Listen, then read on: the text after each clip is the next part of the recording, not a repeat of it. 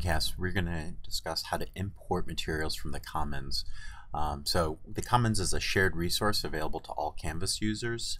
There's public Commons that anyone can share to, but there's also the Blake-specific Commons. And so I know that there is materials that have been shared in the Commons of an example homepage that I want to use.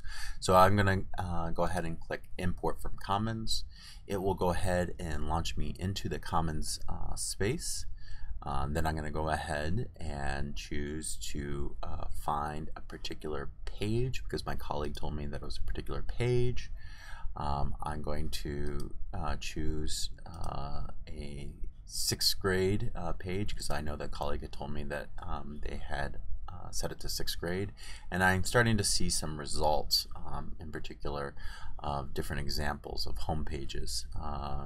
And if I want to, I can even choose a particular sub-account such as the middle school in order to make the result even smaller. So here's my resource. I'm going to go ahead and select it. It will show me a brief preview and description of the materials. Because I know who David Boxer is and because he specifically suggested I pull those materials, I'm going to import this into my course. I'll need to choose the course that I want to import it to.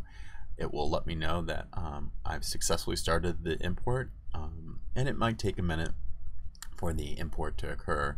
But once it occurs, wherever I had suggested that resource to go to, in this case my Boxer Sandbox course, I'll see that there will be a section in my course called Pages that I had pulled from. And in this particular case, in a few minutes, probably in about 15 minutes or so, there it is, I will see the imported item from the Commons space.